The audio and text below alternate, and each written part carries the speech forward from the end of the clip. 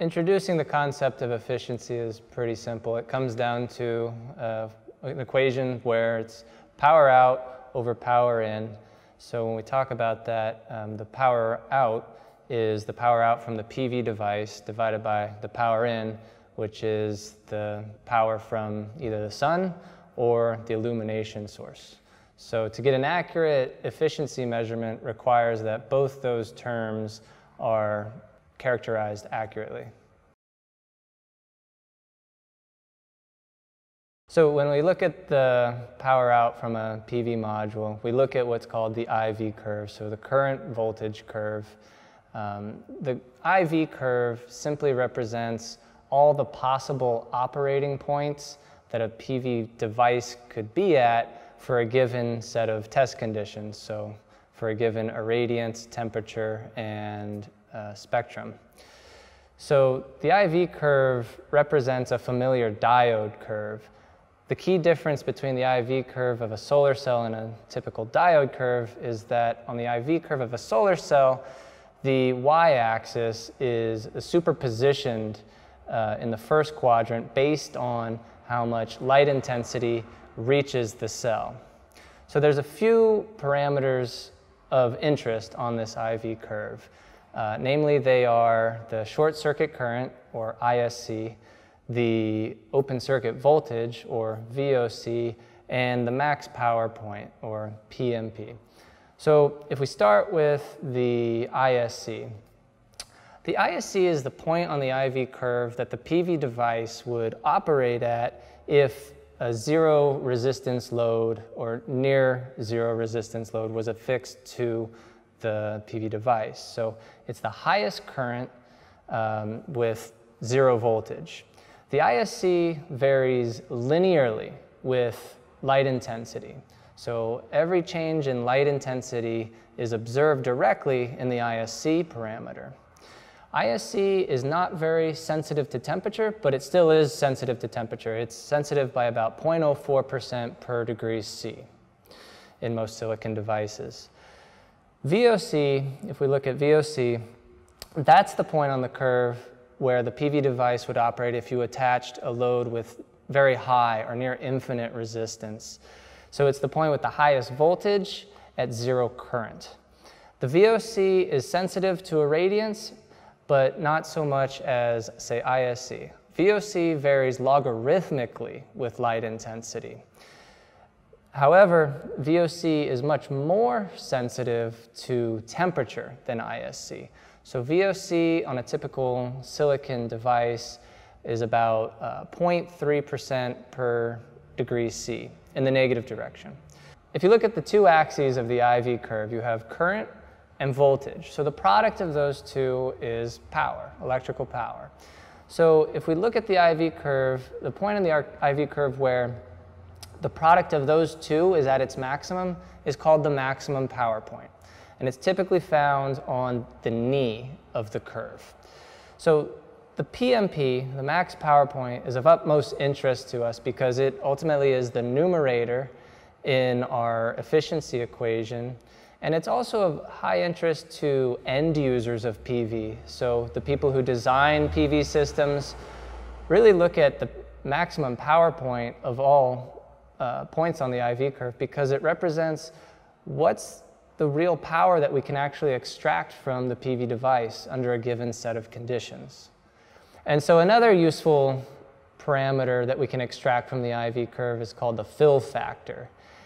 The fill factor is essentially an indication of how nice of a square does the IV curve make. And the classic example is how well does a little square fit inside a big square? So the little square being PMP and the bigger square being ISC times VOC. The theoretical maximum for the fill factor is around 0.85, and the theoretical minimum is 0.25. 0.25 would be a pure resistive load.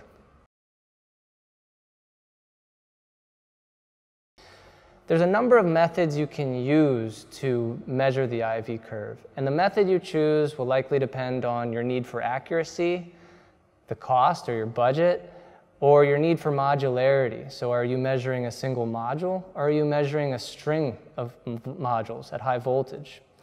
Whichever method you choose, it's important to have a measurement circuit that can operate at both ISC and VOC. So those are the two extremes of your IV curve. So let's look at some possible methods, some possible circuits to measure your IV curve.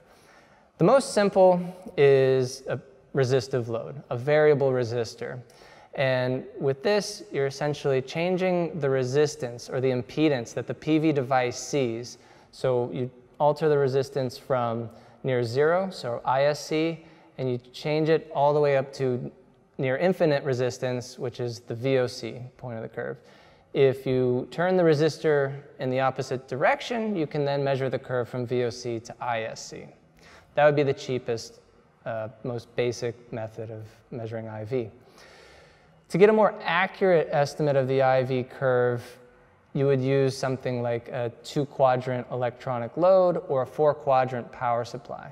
One of the reasons it's more accurate than a variable resistor is because you can get a better estimate of ISC.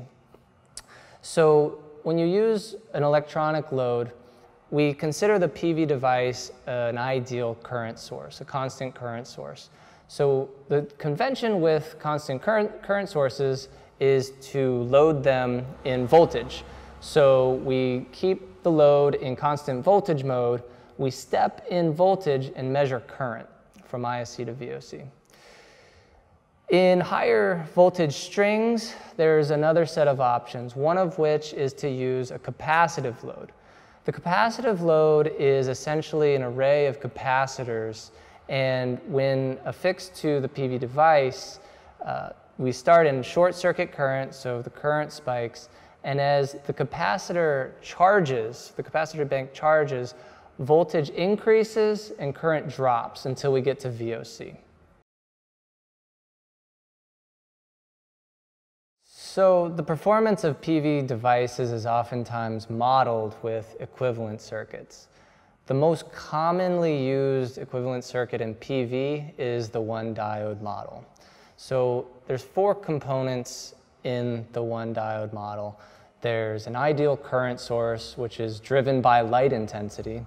In parallel with that, we have a diode, which gives us the diode effect on the IV curve. And then we have 2 parasitic resistances, namely the parallel R shunt resistance and R series resistance.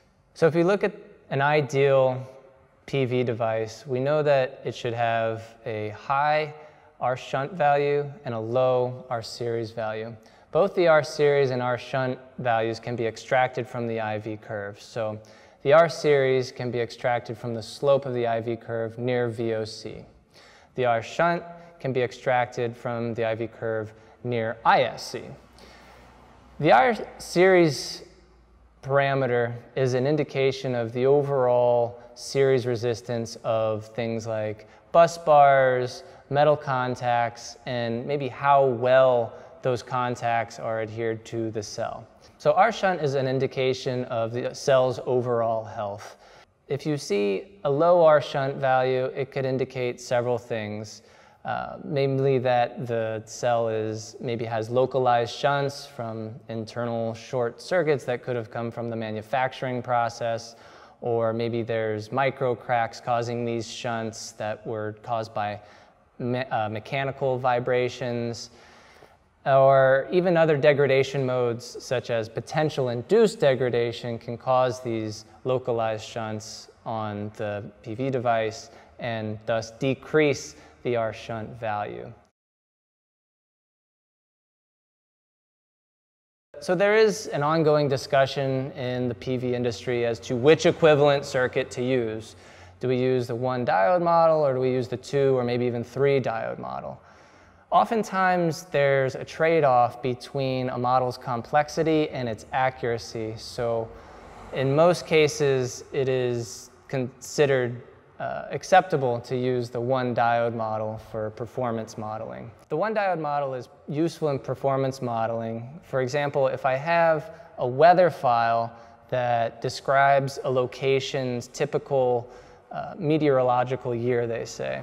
And that would include things like the average sun intensity, average temperatures, wind speeds. If I have that and I have an IV curve that can be explained by a one diode model, I can put those data together to start making production estimates for a basic PV device in a given location, and I can model what's the expected energy yield in that location.